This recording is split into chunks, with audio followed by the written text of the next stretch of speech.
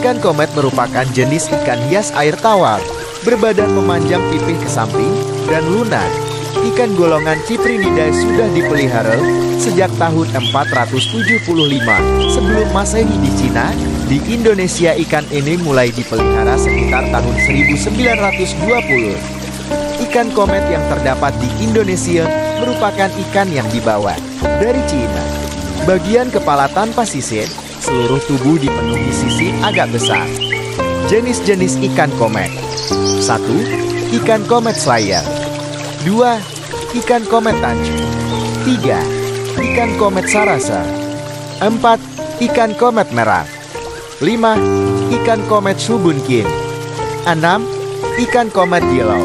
Ikan komet harganya sangat terjangkau dan pemeliharaannya pun tidak rentan. Karena ikan ini cukup kuat dan sangat aktif. Satu lagi, ikan komet sangat friendly, kadang akan menghampiri kita jika dipelihara di kolam. Kita bisa membelinya di mana saja di toko ikan di sekitar kita. Kita juga bisa membeli di online shop yang ada di Indonesia. Like, subscribe, and comment. Thank you.